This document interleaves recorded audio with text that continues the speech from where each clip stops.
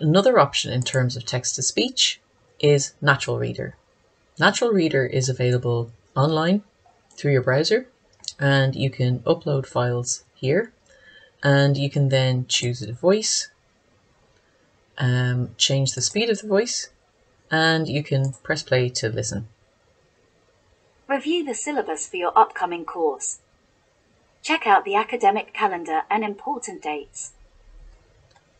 There is a time limit with the free version on the AI and premium voices, but there's also free voices which aren't as natural sounding but still very good.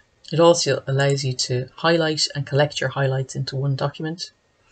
And with the paid version, you can also export as MP3, and you can read inaccessible documents that are kind of image documents, can be read out loud as well. As well as the online option, you can install it onto your laptop or desktop.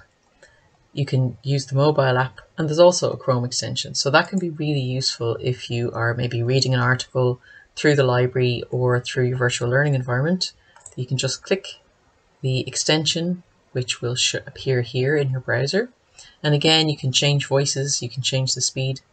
And this study analyzed student responses to the learning and study strategy.